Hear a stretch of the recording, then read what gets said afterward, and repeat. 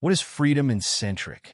Schuyler first introduced the concept of freedom in centric and supported the theory that centric relation was rather a biological area of the TMJ than a point. Freedom in centric is an occlusal concept that allows the mandible to close in centric relation or slightly anterior to it without changing the vertical dimension of occlusion.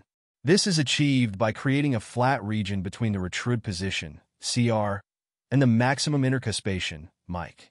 This flat region is typically 0.5 to 1 millimeter long. What is long centric? According to Frank Salanza, long centric is just a short protrusive. According to Dawson, it is the freedom to close the mandible either into centric relation or slightly anterior to it without varying the vertical dimension at anterior teeth. Long centric refers to freedom from centric, not freedom in centric.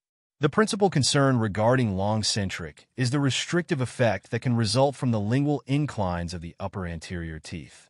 If no horizontal freedom is provided for a slightly protruded postural closure, the lower incisal edges will strike the lingual inclines of the upper anterior teeth. Long centric involves primarily the anterior teeth.